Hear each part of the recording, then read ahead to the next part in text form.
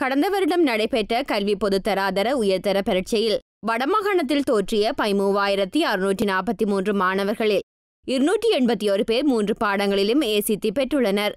8,956 மாணவர்கள் 3 பாடங்களிலும் சித்தி அடைந்துள்ளனர். 1,033 மாணவர்கள் 3 பாடங்களிலும் சித்தி அடையவில்லை. விகிதாசார அடிப்படையில் வடமாகாணம் முன்னிலையில் இருப்பதாக பரீட்சை திணைக்களத்தின் மதிப்பீட்டு பட்டியலில் குறிப்பிடப்பட்டுள்ளது. அத்துடன் கிழக்கு மாகாணத்தில் 19,396 மாணவர்கள் பரீட்சைக்கு தோற்றிய நிலையில் அவர்களில் 317 மாணவர்கள் 3 பாடங்களிலும் ஏசித்தி பெற்றுள்ளனர். கிழக்கு மாகாணத்தில் 11,261 மாணவர்கள் 3 பாடங்களிலும் சித்தி அடைந்துள்ள அதேவேளை 2,121 மாணவர்கள் 3 பாடங்களிலும் சித்தி அடையவில்லை.